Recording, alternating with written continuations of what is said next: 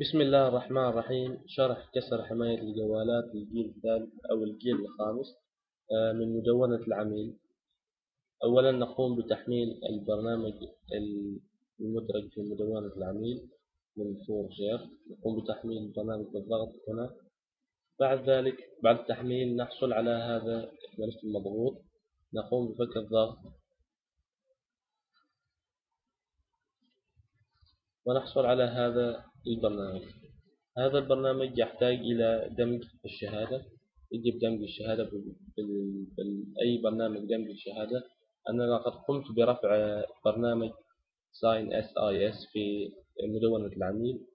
نقوم بدمج الشهادة بهذه الطريقة. بعد تحديد مكان الشهادة والمفتاح نقوم بتحديد مكان الملف أو البرنامج. هذا هو البرنامج في سطح المكتب، ونضغط على بدء عملية الدمج. يقوم الآن البرنامج بعملية الدمج. انتهى البرنامج من عملية الدمج،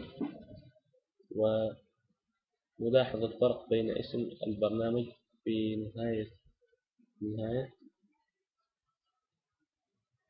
نحتاج الآن فقط إلى هذا البرنامج.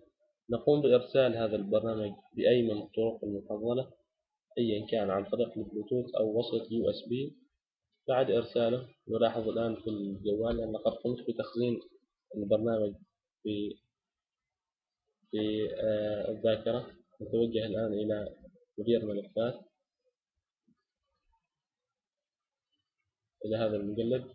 هذا هو البرنامج اللي قمت بوضعه هنا، هو نفس هذا البرنامج. نقوم الآن بتثبيت هذا البرنامج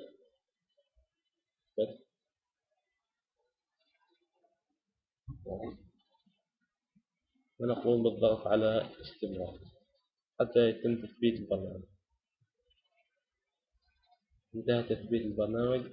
الآن نتوجه إلى البرامج. هذه هي اختصار البرنامج. نقوم بالضغط عليه. أيضا نتوجه إلى البرامج،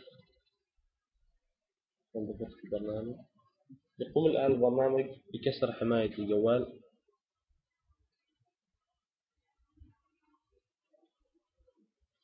سوف يحتاج البرنامج إلى القليل من الوقت.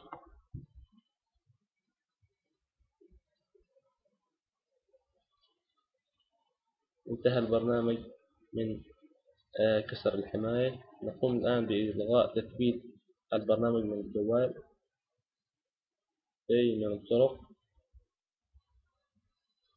نعم، يتم إلغاء التثبيت. بعد ذلك نحتاج فقط إلى هذا البرنامج الذي نراه.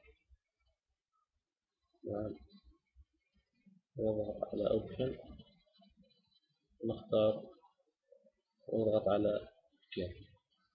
تم كسر الحماية، ونضغط على زر القائمة ونبدأ في تثبيت أي برنامج نحتاج إلى تثبيته.